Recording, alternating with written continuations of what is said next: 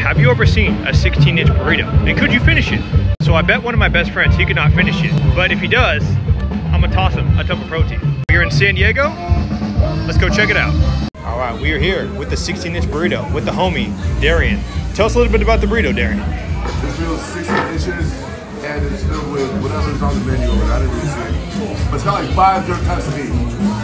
It's got guacamole, sour cream, and rice, and yeah. Put the arm out for reference. Put the arm out for reference. I got long arms though, so it doesn't count. Jesus Christ.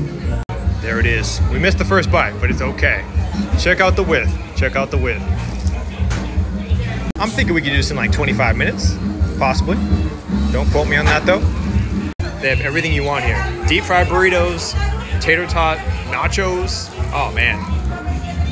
And of course, whatever the hell this is.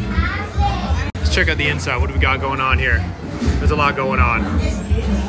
Taking a side trip, we got the Little Sisters nachos. These were supposed to be small, very much not small. Dad is up there halfway through. We didn't weigh it before. It's like 3/4. I don't know, man. I don't know. We still got about 4 pounds left. We're about 20 minutes in. Think we're gonna have to tap out soon. We don't know. We don't know.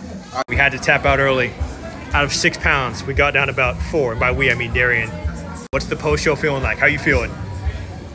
It was a good experience in life. You had these moments of humility where you gotta just take it in and realize that you've bit off more than you can chew. But we have one final question. Are you gonna finish this tonight? Or are you gonna have this tomorrow? What's the game plan?